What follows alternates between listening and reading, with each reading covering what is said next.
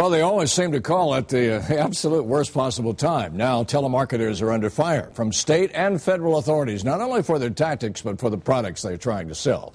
Our consumer lawyer, Eric Seidel, is with us tonight. You've got a revealing look into these places, Eric. Tell us about it. That's right, John. You know, last week we told you about a crackdown on telemarketers who sell extended car warranties. Well, a lady who worked as a telemarketer for those warranty companies saw that report and wanted to tell us her side of the experience. I felt awful. Charmaine doesn't want to show you her face, but you may have heard her voice. These people would be upset. Now she's talking about her own feelings about interrupting your day. They want to know, how did you get this number and why are you calling me? Convincing you your car needed an extended warranty. Did you know anything about the warranties that you were selling? No. And you'd be missing out if you didn't sign up.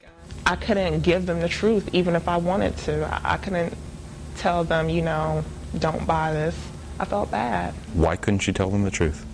Because if I did, well then, they monitor the calls. They would have pulled me off the floor and fired me. The Federal Trade Commission's investigating car warranty telemarketers after more than 300,000 complaints about the calls have come into the Better Business Bureau. I think people's tolerance is run out. They block their phone numbers, and they won't give you an address or a company name. Even more troubling, our former telemarketer says many of the numbers the computer dialing system called were to consumers who insisted they were on federal or state do not call lists. Some even told her company not to call again. It does not mean anything at all. People would say that they just talked to somebody 2 days ago and why they're being called again. Even though they said, put me on your do not call list. Even though they said, put me on your do not call list. Even more upsetting, Charmaine says some of her calls went directly to medical facilities, nursing homes, and cell phones. We don't know who we're calling, so we're calling emergency rooms. That's not right.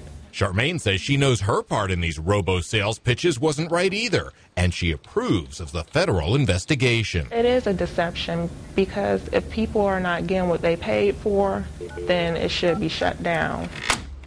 Now, the Industry Association tells me they feel the same way. They sent me this statement saying that they support the FTC's crackdown. Meanwhile, federal regulators have already filed several lawsuits against companies that are behind this recent wave of robocalls. They allege that some of the companies violated do not call rules and that customers spent thousands only to find out that the warranties didn't cover many types of repairs. Kelly and John? All right. Thanks so much, Eric.